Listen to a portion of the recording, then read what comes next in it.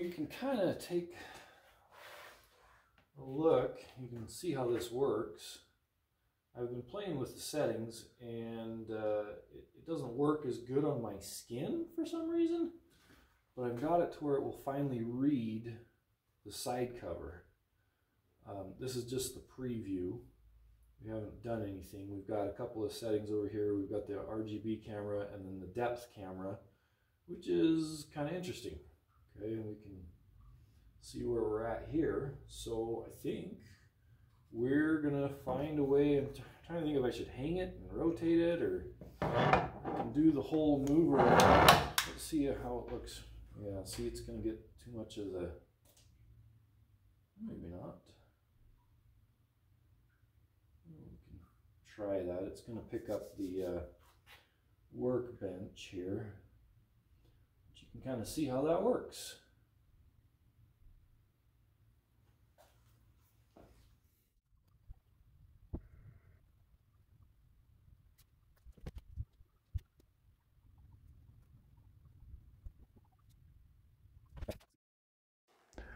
So the post-processing was quite involved. I started using the Revopop software, and I was able to clean up some of the mesh cloud that way, but I just wasn't happy with the results.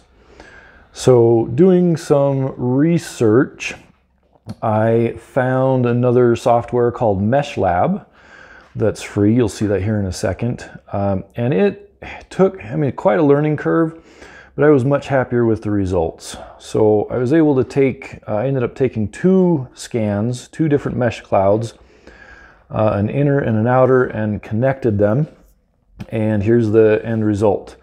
Also had some really nice smoothing tools that helped clean up a lot of the noise from the scan, and looks pretty good. You can see the cracks. So this is kind of my first attempt. There's many things I would go back and change. Probably physically clean up the side cover first, repair it as best I can to get rid of that kind of stuff. But you can kind of see what it looks like and how it creates the STL file. All of the little triangles is kind of slick.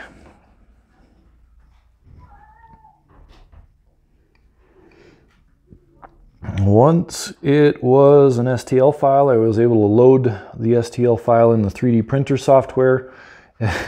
It barely fit. It took forever for it to process, but you can see the animation here of the layers, estimated time. It took quite a long time to print. Looks like it had pretty decent quality, as you can see, and now time to print.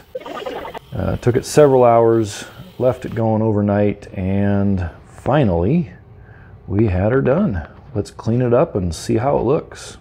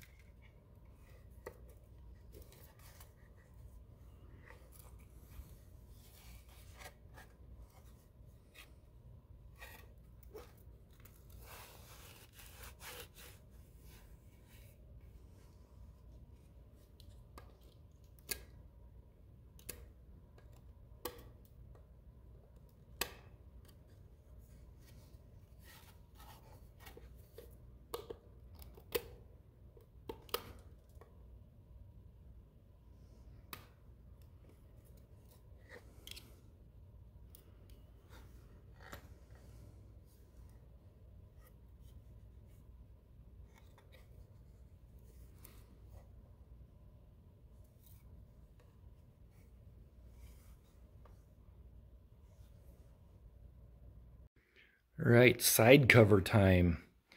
So here's the aluminum one I made. This one's actually going to go on this side over the muffler. We're going to figure out how to mount that up in there. This is the original cover.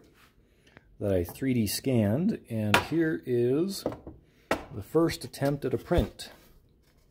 Did a way better job on the inside than it did on the outside just because of the way I printed it. I'm working on printing a couple of different orientations to see how it turns out, but this is pretty darn close if you look at the, if we try and line up all the points.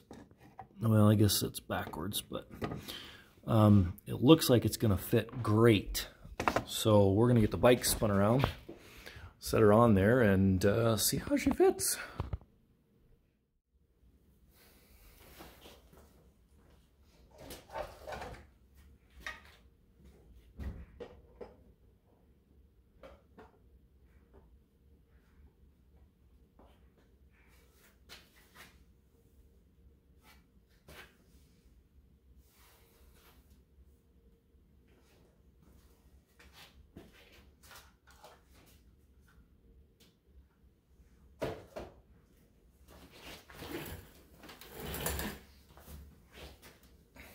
It fits perfectly.